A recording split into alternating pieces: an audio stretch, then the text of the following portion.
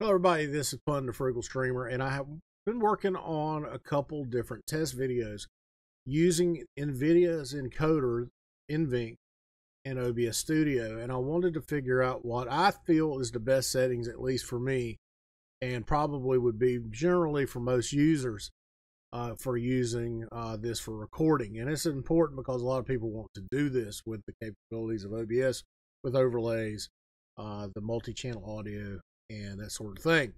So first of all, there's some disclaimers I need to put out with these videos. First of all, although I do use an Elgato capture card, an HD60 Pro, for this test, I did not use it. Instead, to patch video from my gaming PC to my streaming PC, I used NDI, which is a third-party plugin that you can get for OBS Studio by going to their GitHub, looking in their forums and finding that thread, going to the GitHub and installing that plugin.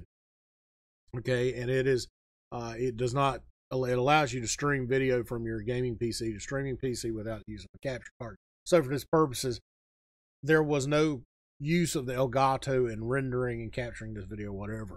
It is strictly the NVIDIA encoder. Okay, so what I've done is I've done two 1-minute clips. Okay, these clips are rendered at 1080p, 60 frames per second. One is using VBR, the first one, and the second one is using CQP. Okay, CQP is a version or is a parameter within VBR that allows you to set the quality that you want to set, and it's typically, depending on how much compression you want, anywhere from I would say 15 up to about 23. I think for streaming, OBS uses 22 as the default, if I'm not mistaken. Generally, most people say for recording, 17 is nominal. For this purpose, I used 15. The lower the number you go, the more uncompressed video that there is, and of course 0 would be like near loss. Okay, so but with that being said, that would also incur a lot more processing, because that would just take a lot of processing to do lossless video, and it may cause lag. Your computer may not be able to handle it. But that being said, I have these two 1-minute clips. I'm going to allow you to look at them. You decide what you think the best one is. But again, the first one is using VBR, the second one's using the CQP. And then you decide which one, and I will show you the settings afterwards and show you what I feel the best settings are for recording video.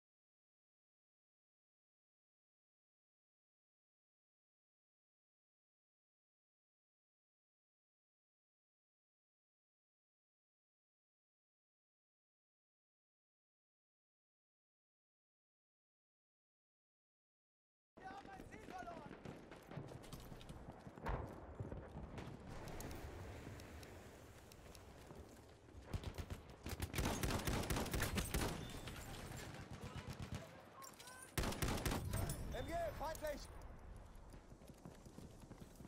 Alles wieder in Ordnung. Du hast mich gerettet. Danke.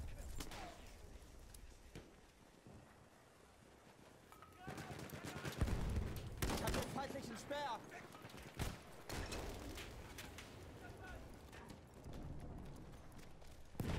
Feindlicher Sturmsoldat, seid vorsichtig. Braucht jemand erste Hilfe?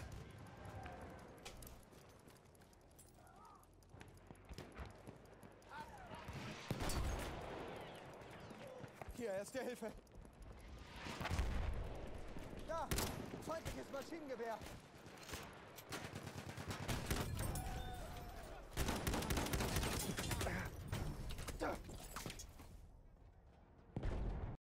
All right, so now I've got the two videos. I wanted to show you because I felt to me that the CQP settings seem to make a better quality video. So I wanted to just go through and show you what the output settings for recording are. And as you can see here, I've set my rate control to CQP. Of course, you see the four different options you have available. CQP for recording is just a version of VBR, but instead of allowing or setting a bit rate yourself, what you're telling the encoder to do is, okay, I want this quality based on this number, and then it will set bit rate based on what it needs to maintain that parameter. So that is how it, essentially works without going into the nitty-gritty details of CQP. If you really want to learn about what CQP does, what VBR does, and general compression, I mean, you can Google it. There's a ton of YouTube videos. There's some really good ones that go into detail on talking about, your keyframes, your B frames, your P frames, your, what do you call it, the GOP, or FOP, I think. It goes into talking about all kinds of different ways that these work to give you a better quality video with the least amount of data, so that you can stream it and record it without making huge file sizes or sending a lot of data over the internet. And so anyway, so I've got this CQP setting. I've set CQP to 15. Remember, the smaller the number, the bigger the file size, the less compression that it will use, the more processing that it will use to get the picture. Of course, you'll probably have better quality. That's something that you can play around with. Now, my personal settings, I could go down to about 10 without seeing any performance loss. But as soon as I got below 10, I started to see issues with frame skipping, just where the processor just couldn't keep up with it. And remember, this is using the GPU encoder on the card, not your CPU per se. So anyway, I've got that. Keyframe is set to auto 0. My preset here, I've went to high quality. I've used the high profile, which seemed to, be good. Main, high, both pretty much the same. But just to try to get as good of quality as I could, I set it to high. And then another thing that you could do here is you can set this level. Now, I've left it at 4.1, but you can go up to 5.1. But one key thing with any VBR that you're doing, any version of VBR, is you want to do 2-pass encoding, because that really does make it different. Now, if you're running multiple video cards, okay, then you could choose a GPU, but I'm only running one, so that would be 0, GPU 0. If I had 2, if I was running an SLI configuration, it would be 0 and 1 I could choose, but I've only got one video card. So. And then the B frames, I'm using 2. This is all default. So I don't know, B frames, once again, you go into learning more about this compression, and you'll learn more about how the system or the encoder uses B frames, which is more or less kind of like copies of a scene, but things aren't changing, so it uses these frames over and over again. I'm using 2. That's what I've set, which is the default, and I don't see any issues with it, and that's what most people use. So that is really the settings that I'm using. A lot of people are doing the VBR and then going and changing bit rate to up to 50 or 60K, 50 or 60,000, and which is kind of similar to what NVIDIA's GeForce Experience or Shadowplay uses for their recording. But I just cannot get quite the quality that Shadowplay does, or with using CQP and setting a quality setting.